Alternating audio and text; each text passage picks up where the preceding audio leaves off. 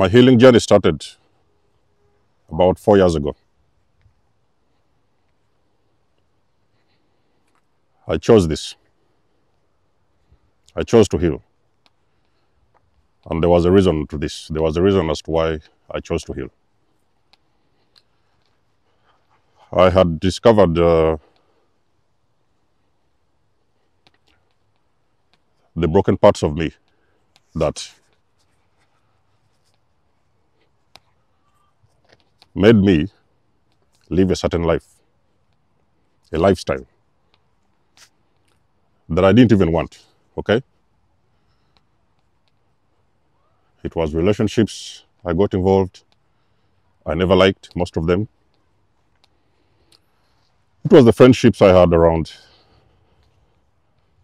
that turned out as toxic friendships. It was everything. Fast forward 4 years later, I started to discover that I had stepped into my greatest version. I will share with you what really happens on this healing journey. Two things will happen. First, you may be forced to do the healing, okay? You could be forced. Maybe you may be forced into therapy, you know.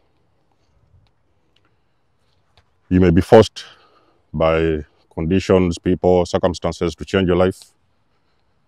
Or sometimes it could be spontaneous. You may just like think about things and you like, you know, you choose to start healing yourself. Healing is a journey.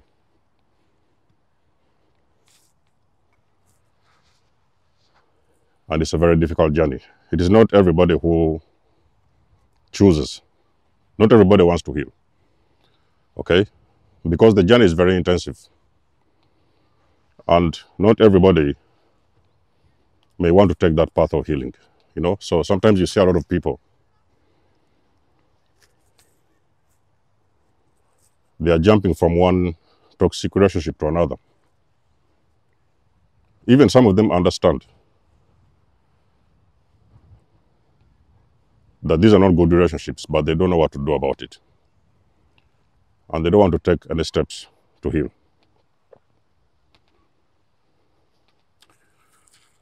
Chosen ones, when you heal, you're going to discover another side of you that you didn't know existed within you. You see, because a person who is healing is a person who wants to move from brokenness to their healed version of themselves.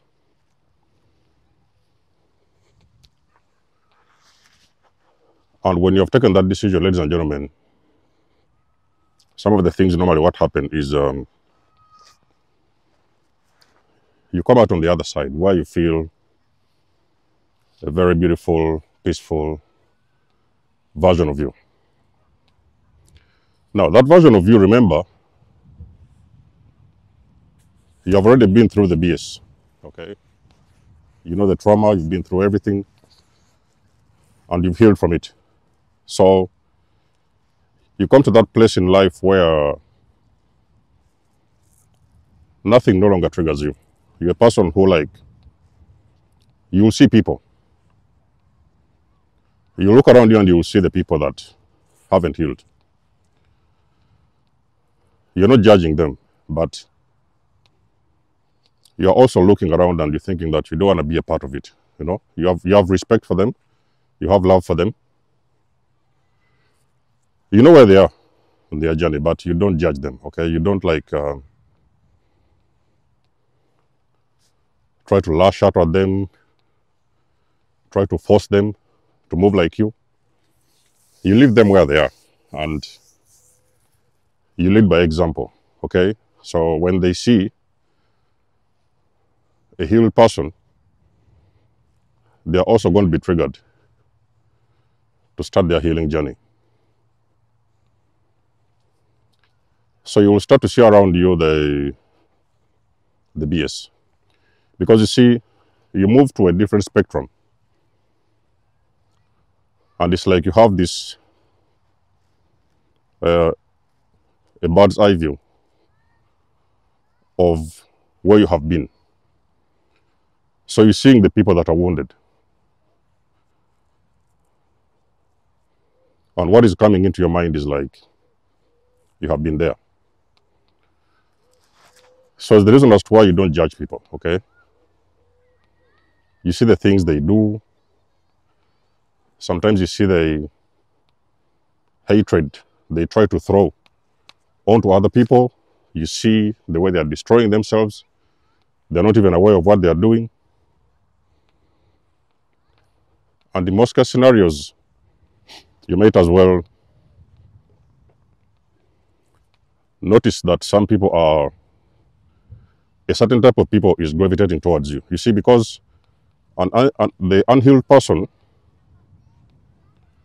they like being around healed people, okay? They like being around healed people. So when you have done, let's say, for example, some job to heal, and you've done the work, so you may now start to see people who are showing up, and they want to be a part of your team. They want to make you their friends.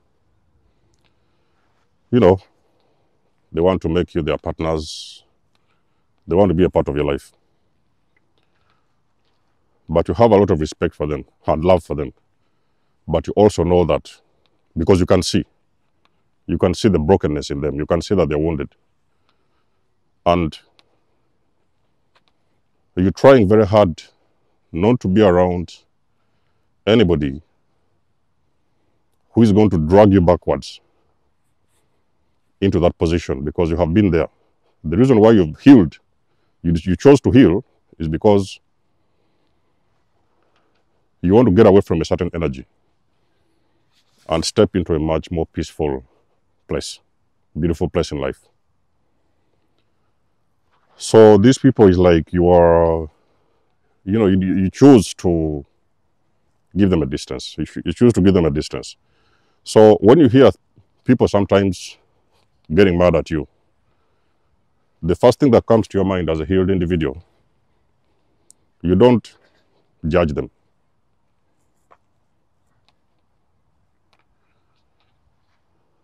They are saying some things, and as a healed person, you know that they are projecting their own insecurities, because there's some other things they have not healed from. And it is easier for them to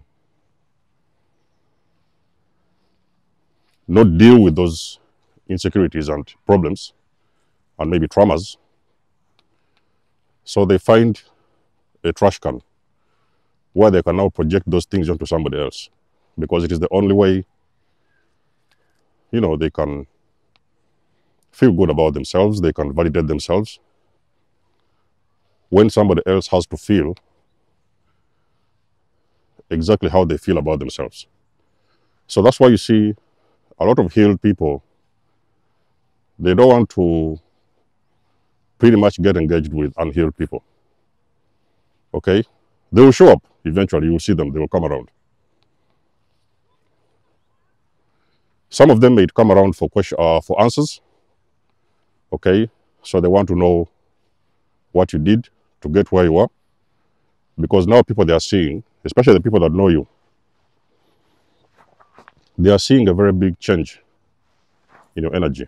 They are seeing the glow, the confidence you get, your confidence back, your self-esteem back. Most of the things that broke you way back in time, you have started to, release that energy and get yourself back together so that you can become your greatest version. Healing is also a journey that can push you eventually to find your purpose.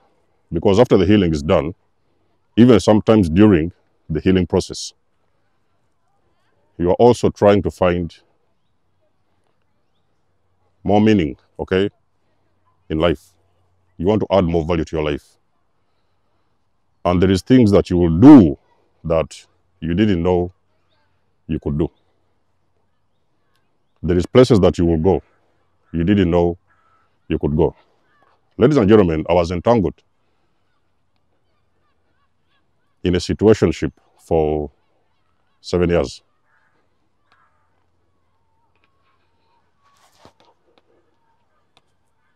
And most of the times I was only giving out, okay?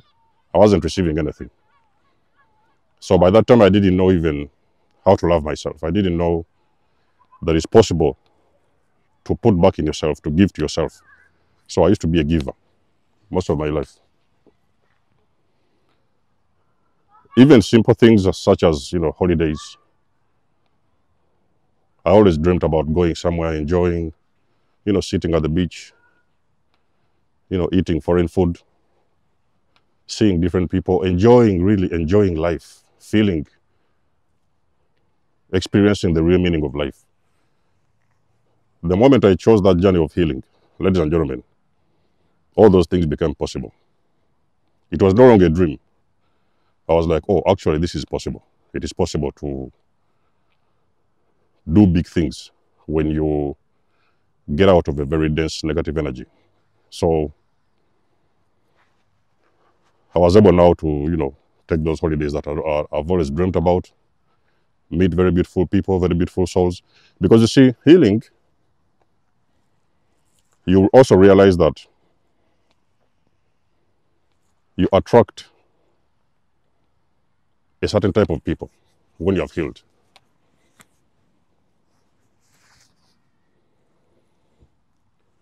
Your energy shifts in the sense where you will notice that the people that are coming towards you, you recognize that these are healed people, okay? There are also people that have also done the work. So you can know the difference between somebody who has done the work and somebody who hasn't done the work. You know the difference. And you warmly invite the people that have also worked on themselves.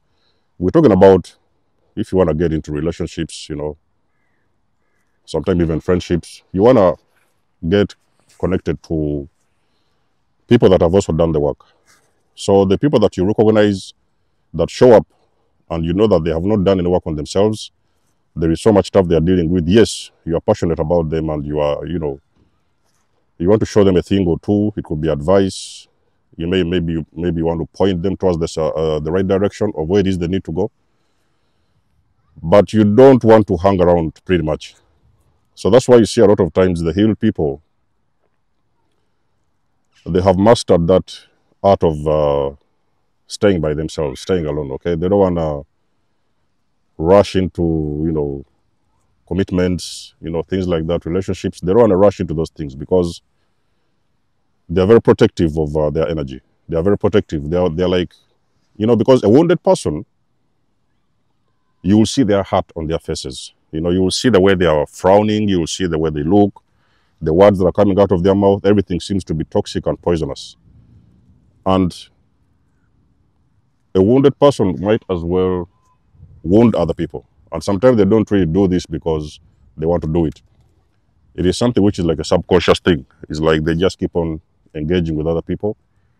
And because they are coming from a different place energetically, so sometimes they're going to project that similar energy onto other people. Even sometimes people that didn't wound them. Sometimes because a wounded person can destroy somebody else who had nothing to do with their problems. They wasn't there. They don't know what happened. Just things out of the blue happened. And for some mysterious reason,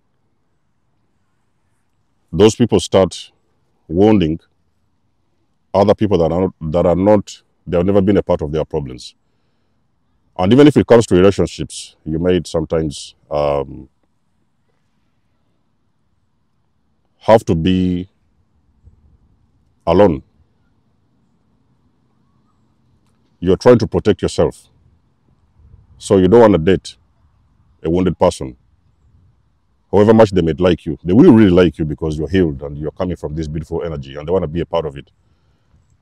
But usually you're going to find yourself like refusing commitments. You know, people will show up, they want you, and you'll be like, oh, I'm still taking time by myself. You are really comfortable on your own. You're not looking out for anybody. You're not really looking out for it. When it comes, it will come. But even if it comes, you want to see that it is the right thing. So you're in this energy which wants to attract the best, okay? So you want to attract the best because you want to be with somebody who is coming from a good place energetically, okay? So healing, ladies and gentlemen, is what I'm trying to tell you, is that healing is very vital for your own personal growth. It is something you're going to have to do, okay? You're going to have to do it. So there are some things you need to break for you to be able to come out on the other side, okay? A lot of those things will include breaking out of old traumas, healing your childhood traumas, healing your insecurities, the things, your subconscious beliefs, the things that you've always thought. Like for me personally, when I was healing,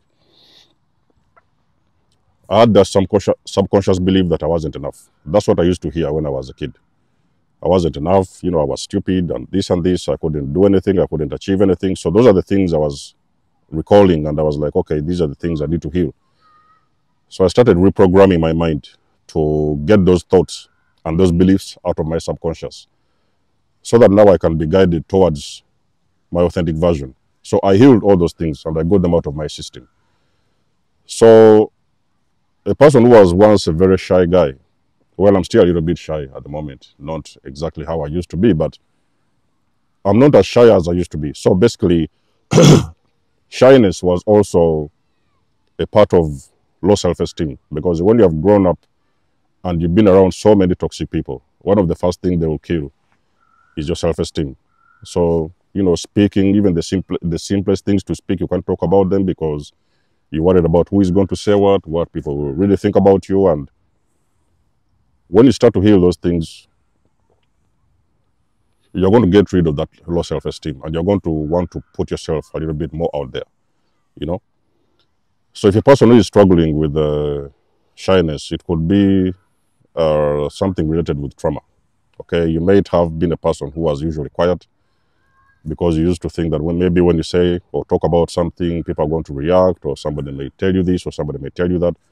So you could have been afraid and worried about being yourself, your authentic self. So most of those things are a part of that healing journey. Now, I've had some sessions about healing, okay? If you're a person who is struggling with healing, you want to become your greatest version, I did my healing myself, okay? So in that time, I was thinking about anything that could work, okay? I did not have the resources to go to therapists and those kind of stuff and like that. So I used to use my own way of healing myself, because a lot of you empaths, what you don't know, that you've been given the tools to heal yourself. It's just because you haven't yet tapped into that energy. But when you accept that energy to flow to you, you're going to be guided and instructed by the universe on the things you need to do to heal. Is what I'm telling you, that I healed myself, okay? Anything that could work, anything I read about, I heard about, I said, okay, there's nothing to lose. I'm going to try this one. I tried it, okay? Healthy eating, healthy habits, doing this, taking care of my body, exercising, things like that, walking, grounding, meditating, praying, all those things. I used to use all those practices, okay? And believe me, ladies and gentlemen, I've never looked back, okay? I do not say that I'm 100% healed, okay? I may be somewhere at least 95 or 90% healed. There's a little bit of things here and there that I'm still working on, but the major things are, they're gone. I've already worked on those and they're gone. So if a person who is on your journey, you want to heal, you're very serious about healing, please get in touch with me. You will see an email in the description below, and we shall have a session of how you can heal out of all energy to become your greatest version. So you guys let me know what you think about this video in the comment section below. I do love and appreciate your support. Please book a session if you want to. You may donate or support my channel if you want to. Everything you need, you will find it in the description below. And until then, I will catch you guys in my next one. There's almost signing out. Much love and blessings. Peace.